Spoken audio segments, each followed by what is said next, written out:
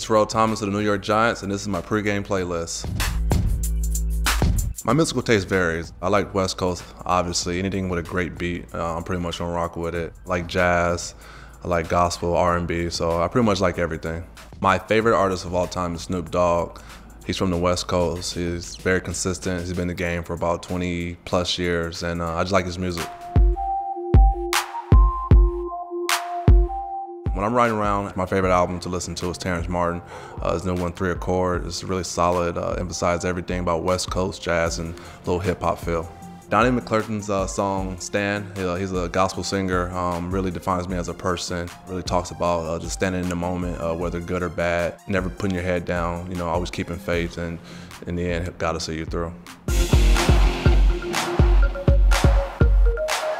Before I take the field before a big game, I'm listening to Kanye West on site. It's very aggressive, little rock and roll feel, loud music, something you could just turn up and blast and just get ready for the game. Thinking of a song that defines me as a player, I would probably say Tupac Hit 'Em Up. It's an old song. It's very aggressive. I've been listening to it since high school. I mean, I had it on a shock disc-proof CD player, you know what I mean, the yellow one that everybody had. And that was a song I always listened to, so I guess that's the type of player I am.